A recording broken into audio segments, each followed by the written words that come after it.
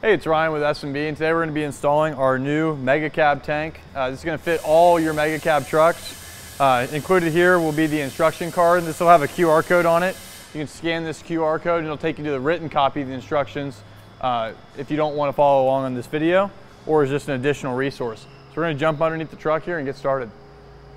The first step is we're going to go ahead and remove the hose clamps on the filler neck and the fill vent here. So to do so, we're going to either use a 5/16 socket or a flathead screwdriver. And you can see the head on the hose clamps right here. This one we already had a little loose, so just back that all the way off. And then on the other side, it will be loose as well. Once those are loose, you can slide the hose clamps up and off. These hoses can be a little bit of a pain to get off, so we're just going to wait until the tank's on the way down a little bit, and that's going to give us some more room to get our hand in there and pop the two filler neck and fill vent off the metal.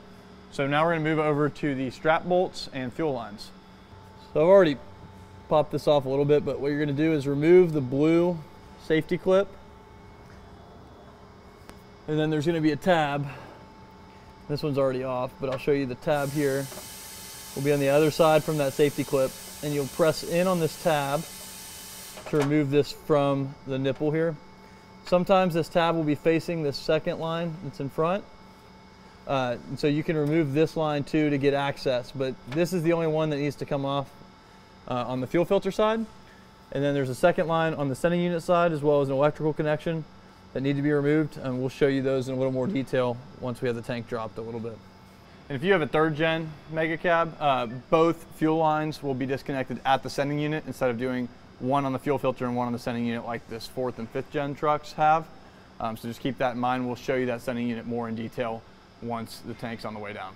We're gonna go ahead with the jack underneath now. We can start removing the fuel tank bolts for the straps. There's gonna be a front strap and a rear strap. Both are gonna be 16 millimeters. So we'll just get these backed out of here now. Sometimes this bolt will remove the whole stud with it. If this happens to you, this is just a 7mm socket. It could go on this end, and then you can use a 16mm wrench and spin the bolt off. It makes it a lot easier on reinstallation if the stud's already in there, in place, and then you don't have to line the strap and the hole up together. You can just push the strap over the stud. So.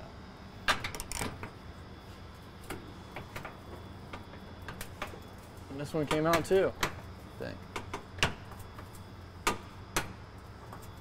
The strap removed, we can push it up and over the clasp on the frame rail side here. Do the same thing on the front, except it goes the other way.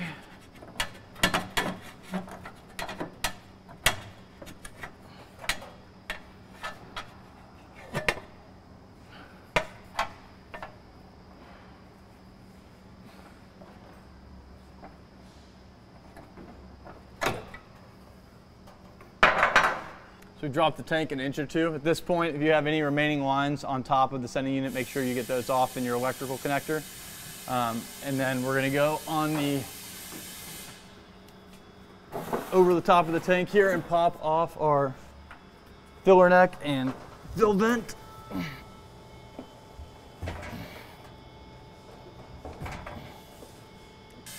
I dropped the tank out of the truck. You can better see that other fuel line connector right here. So this will be the one on the frame rail side that's going to have to get removed at the tank. All you're going to do is just squeeze in on the 2 tabs here and remove that, and then the electrical has been removed from here. And for that, it's just a red locking tab that gets kicked over, and then press the tab and it comes right out. So with that all done, we can go ahead and get the locking ring removed. We have a locking ring removal tool, but you can also just use like a flathead or a pry bar with a mallet. And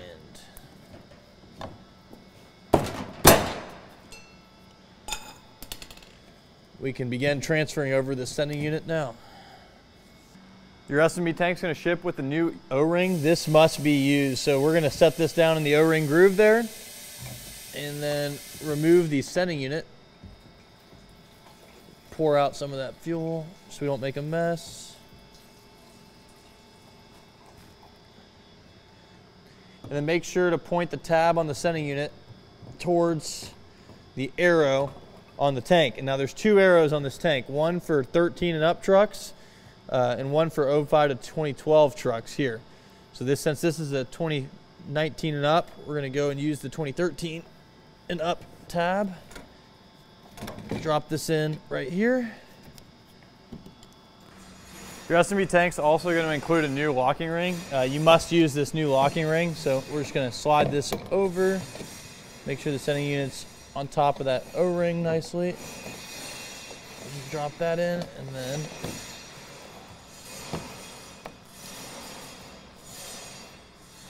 get that started. The process is exactly the opposite of before. So we will come in here.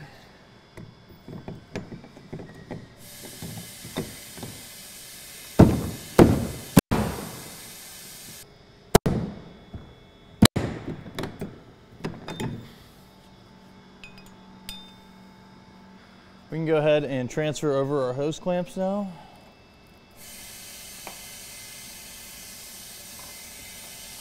And our filler neck tube. And remember how this was facing.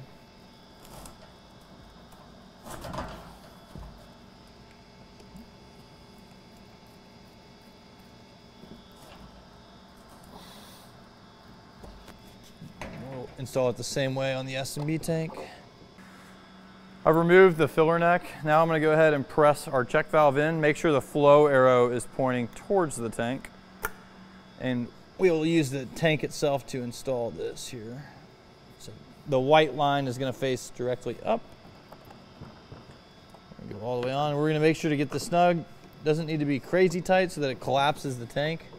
But if it's loose, it'll leak as well. We can now remove the hose clamp on the factory fill vent. Remove this. We're just going to take this hose clamp off. We won't be reusing this. What we're able to do now is we provide a new fill vent here. This is this hose is extra long. This is going to make installation really simple. What we recommend doing is installing this end first onto the truck and removing this before we install the tank. And then what we'll do is once the tank's up in the truck, we're going to cut this to length and push it on here because this side's really easy to access once the tank's up in the truck. However, this side is not. So I'm going to pull this off right now. Sometimes you have to cut these with a little razor knife, make a small slit just to get it off here. We just do this for shipping. Now we can go ahead and push our new fill line onto the filler neck vent here. This will be easiest with one hand on each side of the frame rail. There it goes.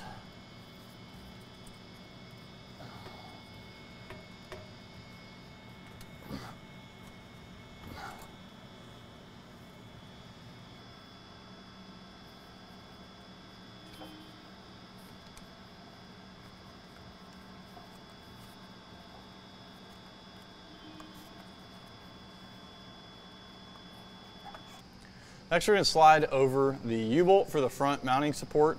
It's going to be about 12 inches behind the DEF tank, which coincides on this truck frame with the bump right here. So we're going to slide it up and over the frame rail and make sure it will have plenty of clearance around your fuel and brake lines. And then there's going to be a hanger that installs up over here that holds the front of the tank. We've started raising the fuel tank up. We're going to make sure that the filler neck goes over the rear cross member here, as well as the rear rollover vent line that comes from the fuel tank.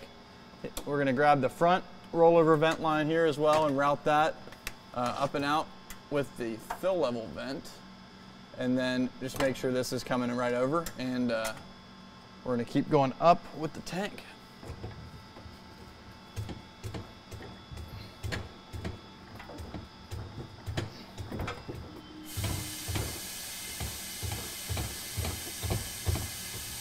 We can go ahead and connect our electrical and fuel lines. Just basically press, snap, fit them back on, and then the rear one will need that blue locking clip snapped back into place. On the fuel filter side, we'll go ahead and grab that electrical too. We do include a extension harness if it's a little tight on your truck. to get that electrical connector on. We're gonna go ahead and trim the fill level vent now. We're just gonna eyeball this, but make sure we cut it short enough so that there's no dips in the hose.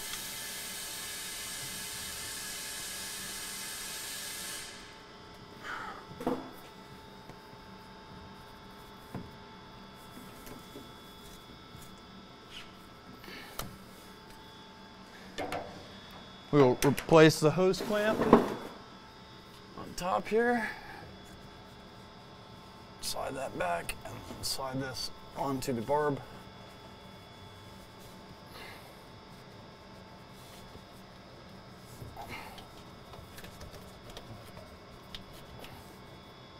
Now I'm going to take the longer snap and go ahead and snap it in on the frame side. And then on this driveline side, we'll just press it up and over the mounting stud here and start the nut.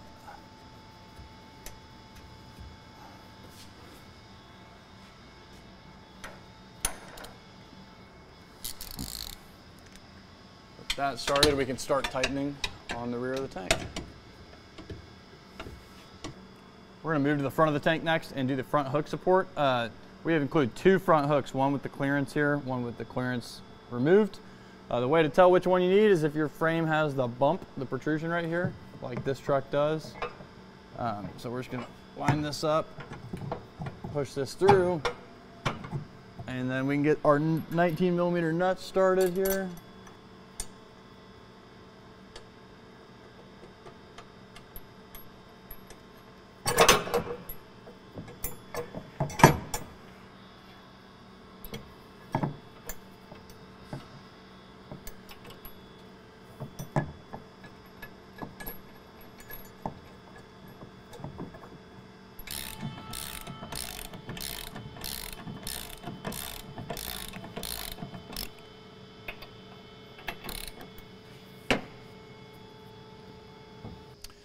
We're now going to come in and install the middle strap, and it's the same thing. We're just going to press up on it until it clicks into the frame tab here.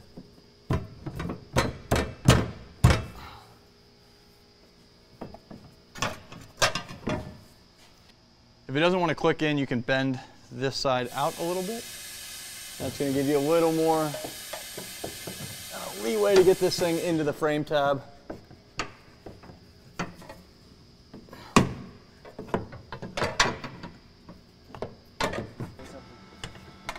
We got our middle strap now snapped in on the frame rail side, and we're tightening it up here on the driveline side. Once this straps up, we're going to go ahead and drop the truck down, get diesel transferred over into this, and we are good to go. We've gone ahead and gotten our hose clamp tight on our filler neck here, as well as pulled our 2 rollover vent valves out, and then I'm going to take zip ties up and zip tie these to the filler neck and the filler neck vent. Thanks for watching. If you have any questions during the install, give us a call at 909-947-0015. Thank you.